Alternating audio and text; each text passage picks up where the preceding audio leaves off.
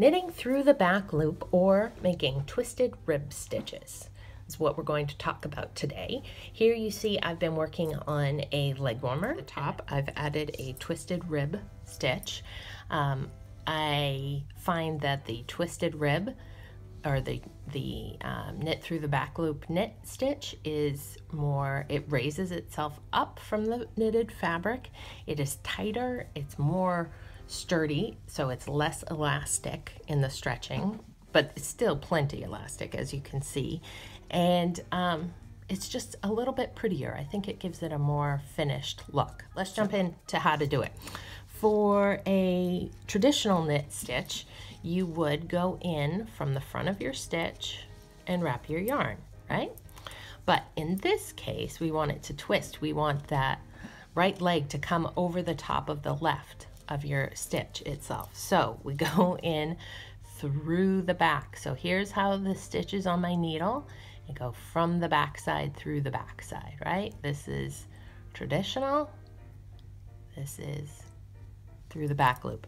Wrap the yarn, and then you have a twisted stitch. You can see right there. Next, we're going to purl this stitch. Normally you would purl like this, right? But for a twisted stitch, and for a purl stitch, you would normally knit a purl like this. Go in from this side into the front leg and wrap, correct?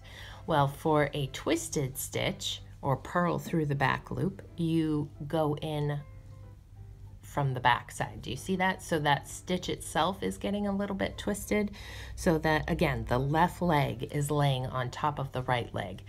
This way, they lay flat and they're next to each other, as they normally would.